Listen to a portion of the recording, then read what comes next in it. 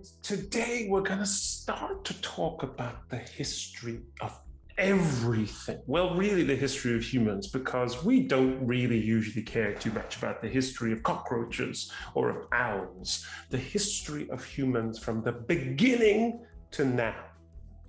Now imagine Earth is 24 hours. The history of our planet is 24 hours.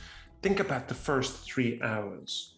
From 0 to 3 a.m. What's happening? It's just a swirl of fire and meteorites and all kinds of stuff, explosions. Nothing is alive. Our planet is this ball of dust swirling around as gravity starts to form in the middle. And we start to have this sphere that we call Earth. Now, at about 4 a.m., we get bacteria. Oh my goodness, isn't that exciting? 4 a.m. And they're tiny, they're microscopic. They are so small you can't even see them. And they start to replicate. How did that happen? How did we go from non-living things and non-living elements to suddenly having simple bacterial organisms? We don't know. Nobody really knows. It's almost impossible to know because we can't go back and check. How did life begin? We don't know. Oh, I'm sorry. I was having a nap because from 4 a.m. when bacteria was formed until about 8:30 p.m., nothing happened.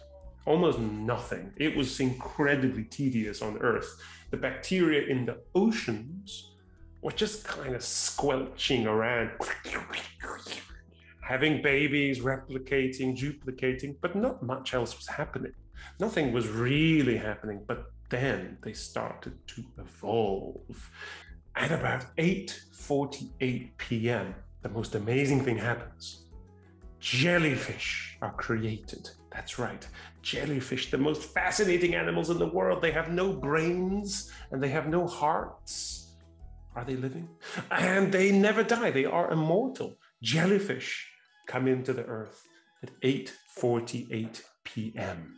And again, nothing much happens after that. We have these jellyfish gurgling around, not doing very much at all, and nothing else happens until we get to about 10:56 p.m. And now we get the really exciting stuff. The dinosaurs come out. The dinosaurs, hooray! Velociraptors, Triceratops, Brontosaurus, mostly vegetable-eating, vegetable-loving dinosaurs, herbivorous dinosaurs, some carnivorous dinosaurs, of course, hunting these prey, but mostly that was it. Dinosaurs. We have dinosaurs, we have all kinds of stuff. We have vertebrate animals with spines and backbones starting to run around. We have ecosystems, we have food chains, we have nature, the nature that you guys think about. But here's the thing. You and I are mammals. I hope so. You could be a reptile watching this, and in that case, well done. But mammals are quite unique. We're the babies of the planet. We didn't show up until about 11:39 p.m. in our 24 hours.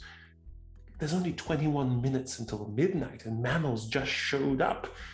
How do we know what mammals are? Well, mammals, what? They give birth to live young. They have backbones. So we have these mammals running about, badgers and squirrels, I imagine, and hamsters and guinea pigs. And you're thinking, hang on a minute, where are the humans? These magnificent humans like you and I, where are they? Well, they show up at 11:58 p.m. and 43 seconds. That's important. They show up with only 1 minute and 13 seconds left on the 24-hour clock. Our entire human history in 24 hours is only 1 minute and 13 seconds. That's it. That's all we've got. It's almost nothing. And then even then, inside this 1 minute and 13 seconds, humans are basically idiots. We're dim-witted, we're dumb, we're slow, we're unskilled, uneducated for most of our history. So then fast forward a little bit, and now suddenly we have the Homo habilis and the Homo erectus, early humans, And I wish I could tell you they were really wonderful, just like you and I, but they weren't. They were very, very, very, very dim-witted and pretty useless. Of course, they could feed themselves and they would clothe themselves and make some fires and things like that, but they were very, very limited organisms. You wouldn't really be able to have a conversation with these people. There's no art, there's no culture, there's no music. Well, maybe there's some music, but very, very basic, limited human life forms, about 50% less intelligent than you. Now, something very important happens because suddenly we have these guys called Homo sapiens, which is where we come from. And they started to go north. They started to migrate. But these Homo sapiens had evolved and they were far more intelligent than everybody else. And if you are the smartest kid in the room, you get 100% in every test. In fact, you're doing a test and nobody else knows how to do tests. Homo sapiens suddenly were able to do so many things that other people couldn't. They were able to design technology, use tools, do an array, a host of things that poor Neanderthals and other basic primitive human forms couldn't do. So what happens? Well, it's the same thing that always happens. When you have one group who are stronger than the next, they have a competitive advantage, they took over. The Homo sapiens began to dominate the other humans around the world. What happened to the Neanderthals? Well, it's very difficult to know. Did we get rid of them?